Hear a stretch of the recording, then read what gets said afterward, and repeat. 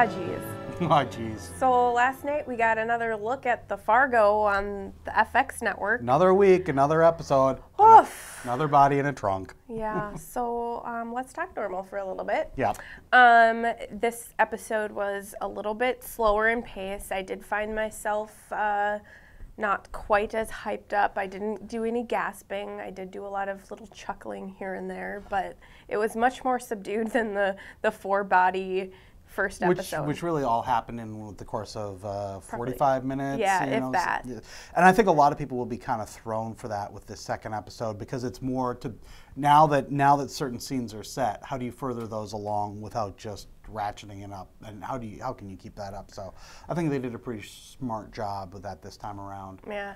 Well, so we got introduced to the first characters from Fargo. I don't know if I believe they're from Fargo. They were poor, yeah. Big city guys, huh? Big city guys.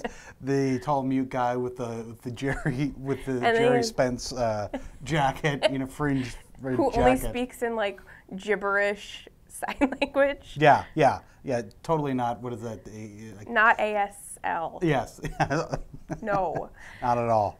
And Adam Goldberg, awesome to see him back. Yeah, it was, except I do not buy him as somebody from Fargo at all. They're supposed to be the big mobsters coming in from the big city. Fargo, like driving in from Fargo, but not necessarily like born in. It's like certainly they flew in, landed at Hector, and then went to Bemidji, Fargo. And like, okay, so those are the mob guys, those are the heavyweights. Like, those guys stick out so easily, even more so than Lorne Malvo. Yeah. Which, by the way, I liked Lorne Malvo, Billy Bob Thornton's character on the show last week.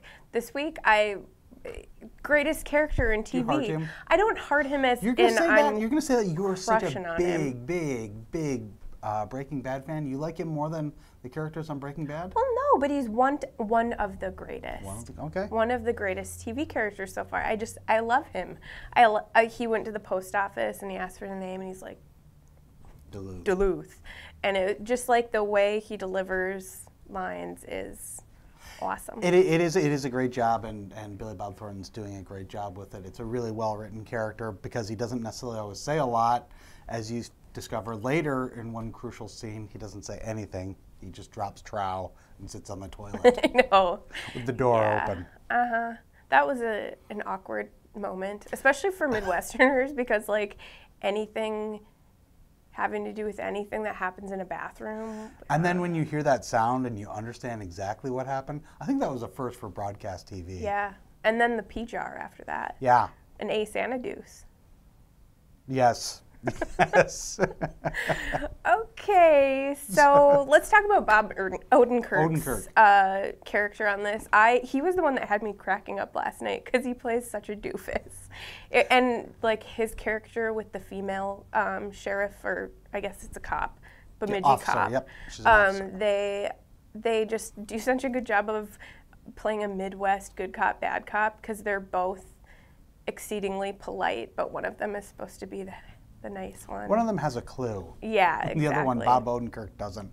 What was his line about Lester and when a She girl had her monthly. She had her monthly. Yeah, that was another. I felt for women in this episode again. Women are still being portrayed as kind of dinglings. I'm going to disagree with you on there because to a degree. I just used the word dingling. Dingling. But the officer Molly, you could see the wheels are turning there. She's figuring things out. She knows the way to go. But then also the slain officer, the cop's wife, she stands up behind Molly when they're in the kitchen. She says, "I'm not saying you're not wrong, but sometimes you have to." And I think that was kind of a good thing too. Was that a quadruple negative? It was a super Midwestern way to say you're wrong. But I thought that was a great scene too, because that showed that there's a character with a little bit of backbone. In the first episode, she was all over the place trying to figure out how to paint the child's room. I really liked that part. And we were introduced to the supermarket king of Minnesota, but then also his wife, who is just a bubblehead. Bat out of hell. Bat out of hell, and with a crazy son. Oliver Platt also is seemingly the only person in the Midwest that actually swears. You know, I think I beat up on the show last week because I was like, we don't just say gosh darn it and Right. oh geez and stuff all the time, and he actually was dropping some. And FX will push the language barrier, and they haven't really so far this year. This No. this time in this one they are. Yeah, Oliver Platt's character is a kind of what Eastern European descent, grocery store king. I think this is another good character. This will be fun to see him play out. He's being threatened with blackmail. Not really sure where it's coming from. He has a hunch. He gets Lauren Malvo on the case. Lauren's getting to the bottom of this. Yeah, he is. And how much did you love that ransom note? That was like a 7th grader made it out of 17 magazines. And what does he say? I think Lauren Malvo, when he's looking at it, is like, this is an awfully specific number. I think it doesn't go down to the cents, too. Yes. It was pretty great.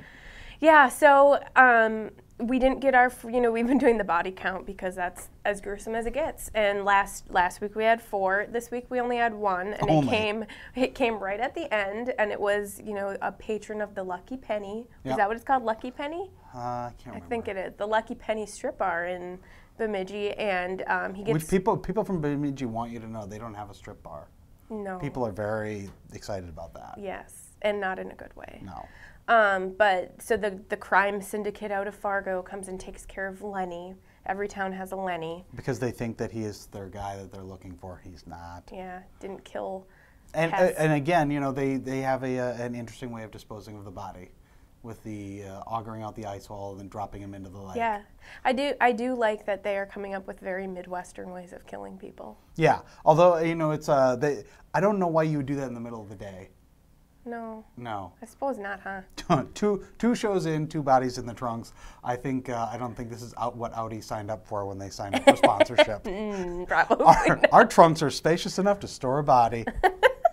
One character we have not talked about, and we probably should, is Lester, the main character Lester played Nygaard, by Martin Freeman. And, if you couldn't love Lester anymore after the last one, even though he killed his wife, he brutally murdered his wife with a hammer to the head, I still loved him. And then this episode, early in, he goes in her room and he lifts up her sweater and he smells it and he breaks down and starts crying. And I get that he killed his wife, but there's just something so darn lovable about him. I'm not sure about lovable, but he is very sympathetic because he is such a smaller man who's being picked on and just rolled over by bigger forces, including Officer Molly, who's got an eye for him as a person of interest in this investigation. He pulled a lot of the old William H. Macy, Jerry Lundegaard, fumbling, bumbling alibi stuff out in this one. And I think we're going to see more of that, really.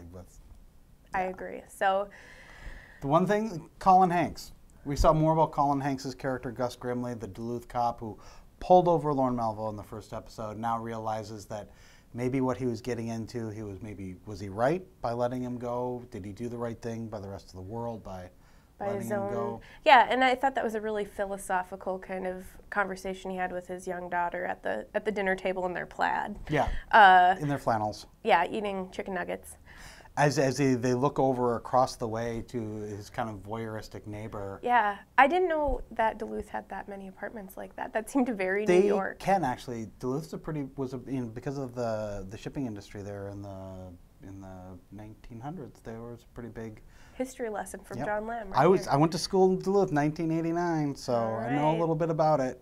I could believe that. I could believe that. Okay. Yeah. Hot neighbor. Hot neighbor. The whole family living in an apartment, though. I don't know. Not Duluth to me. Not Duluth. But yeah, I think we are getting established in, what's going to be happening in Bemidji, what's going to be happening in Duluth, what's going to be coming out of Fargo. And so it'll just be curious to see what they do with these characters in the 3rd episode. 3rd episode. Who dies? I don't know. Interesting.